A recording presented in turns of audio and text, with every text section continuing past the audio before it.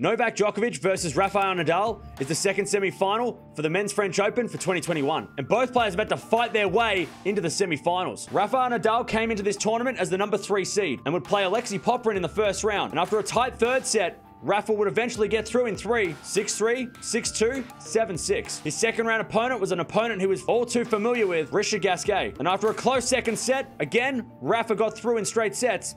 6-love, 7-5, 6-2. His third round opponent was against fellow lefty Cam Norrie, and this was a clinic from Nadal, winning in straight sets 6-3, 6-3, 6-3. His fourth round opponent was the much-hyped 18th seed Jannik Sinner, and these two had met last year at the French Open with a close first set, and this match would be no different, with Sinner putting up a fight in the first set, but then Rafa taking over, getting through in straight 7-5, 6-3, 6-love. In the quarterfinals, Rafa would take on the number 10 seed Schwartzman, and after losing the second set, Rafa rebounded to win in 4, 6-3, 4-6, 6-4, 6-love. Novak Djokovic entered the French Open as the number 1 seed and took on Tennis Sangren in the first round, and it was no problem for Novak, getting through in straight sets 6-2, 6-4, 6-2. His second round opponent was against shotmaker Cuevas. Djokovic wasn't affected by the shotmaker, winning in straight sets 6-3, 6-2, 6-4. His third round opponent was against Berankis, and after a close second set, Djokovic blew Berankis out in the third set 6-1, 6-4, 6-1.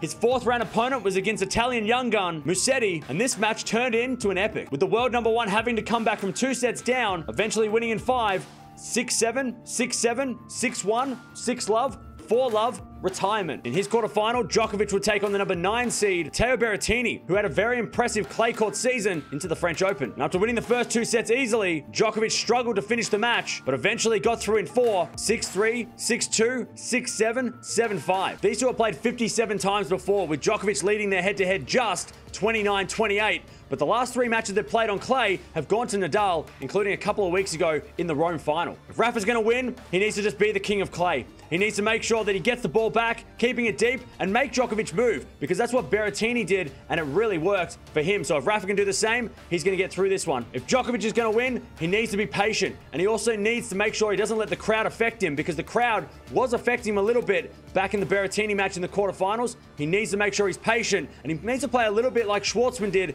against Rafa, taking time away from the king of clay. This match is always a blockbuster, GOAT versus GOAT, and it's always impossible to pick, but because it's on a clay court, I'm going to go with Rafa in 5 sets. I think it's going to be an absolute classic, with the winner making the final and being the favorite for sure in that final. But let me know down in the comments below, who do you think's winning this GOAT battle?